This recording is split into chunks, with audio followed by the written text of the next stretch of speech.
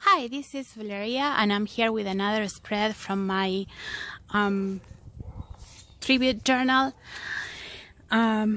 I'm shooting this video outside today, so you may be able to hear some birds, dogs, and planes, because although we live in the countryside, we have a small airport nearby, so we have planes coming and going all the time. So, with that being said, this is the new spread. In this one, I paid tribute to one of my favorite books, and the first big book that I read when I was a child, and it is Little Women. So in this spread, I used several things. As you can see, I added some stickers. This one in particularly I liked because it looked like a bottle of perfume, and it is very feminine, just like the book.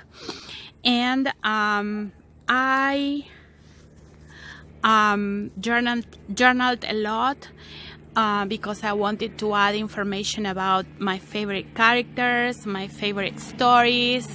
So I added this kind of drawing picture of some of the characters of the book, and this picture of an old book of Little Women. And I made this frame here, and it's done with I think it's called butter paper, the one you use to cook, and I stained it with tea, and it came out with this particular color that it really looks aged, and it gives texture to the page. I really love it.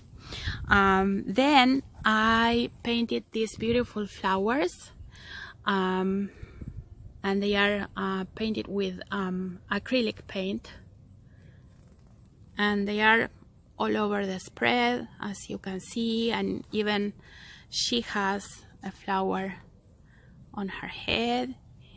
And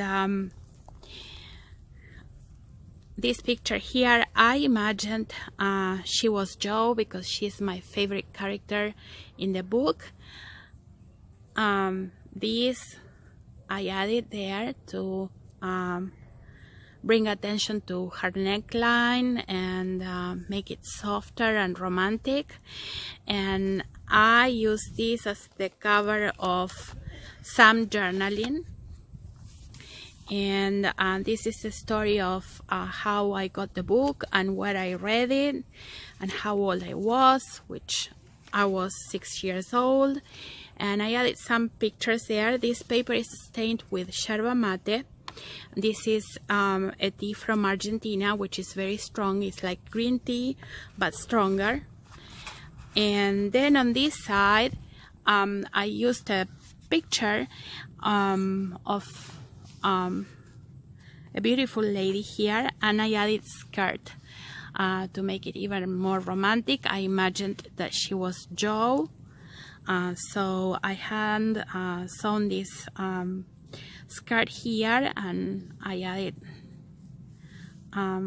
some details in there, and I used this as a pocket to put my favorite quotes from the book.